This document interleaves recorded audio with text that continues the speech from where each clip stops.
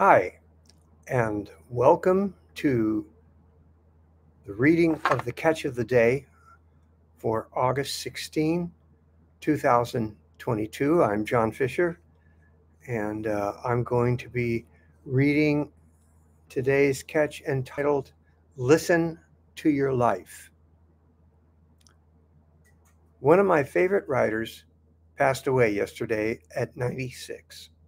Frederick Buechner was the author of 30 books, all of which championed in some way the themes we have adopted here at the Catch around connecting life to faith, real life to real faith. His inspiration for writing came from one sentence spoken by the pastor of a church he was attending as a young man because he had nothing better to do on a Sunday.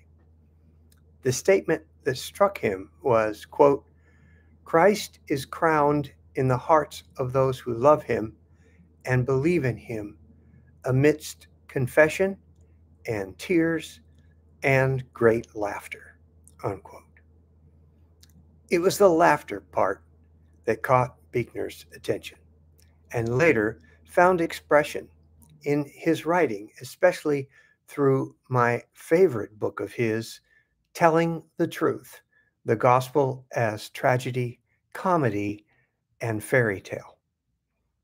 That same pastor who became a fan of Buechner's writing once said, when he heard he was considering the ministry, quote, "It would be a shame to lose a good novelist for a mediocre preacher," unquote.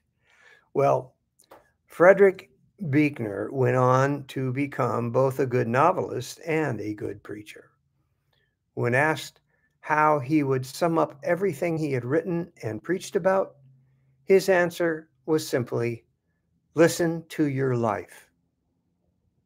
Surely, one of the most powerful ways God speaks to people is through what happens to them.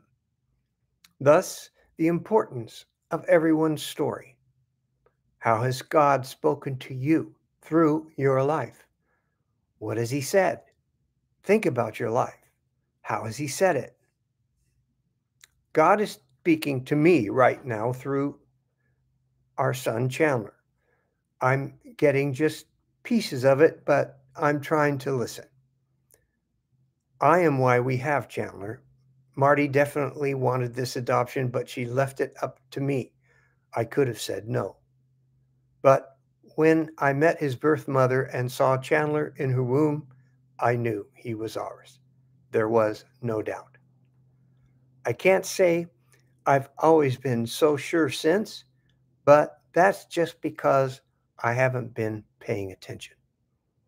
So now I must listen to my life to find out what God is saying to me.